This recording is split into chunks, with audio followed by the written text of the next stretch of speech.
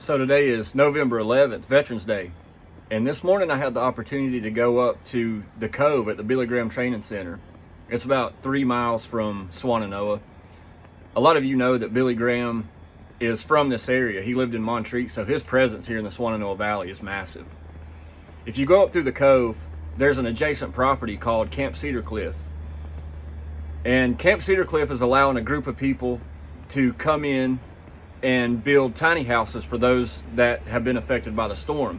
They're called Cabins for Christ, and they're doing an amazing job. The operation is just incredible. People are working, giving it their all, and what they're doing, I was blown away by it. But I was able to catch up to Pastor Cunningham. He and his wife are from West Virginia, and they're here donating their time and their labor to try to help some of these people get back on their feet. So I just wanted you to take a listen to his story and what they've been doing up there, which is absolutely incredible.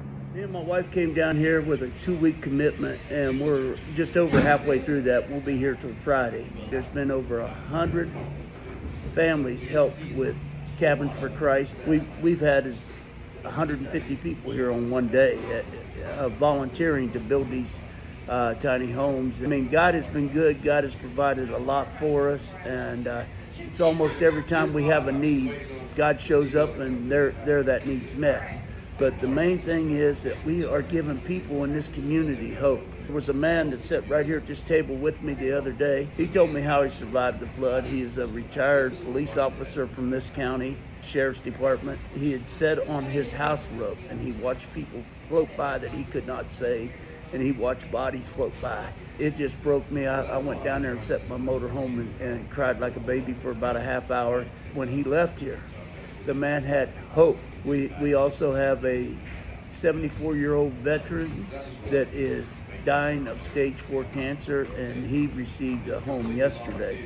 It's a ministry about giving hope back to a people that has been devastated, back to a place that looks like a bomb went off everywhere you go. It is a miracle to see what is going on down here already.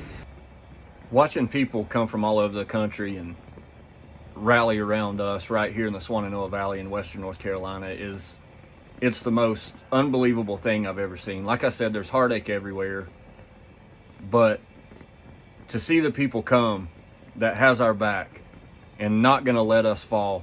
Pastor Cunningham is 100% correct. That's all you can describe it as a miracle. It makes you see the world different, and it changes your perspective on about everything. But like he said, they have 100 cabins done, and that's a ton. But there's still so much work to do because there's 641 houses left on their list to rebuild. Just tiny homes of people that are signed up. And that's the heartbreaking part. But at the same time, we know that we have good people here. We have good people on our side, and that's encouraging.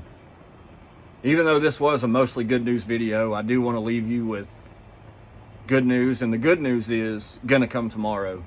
I have an announcement to make that we've been working on since about day 5, and we have put so much into it, and I have been holding off on my end, and I cannot wait to tell you the news that I have.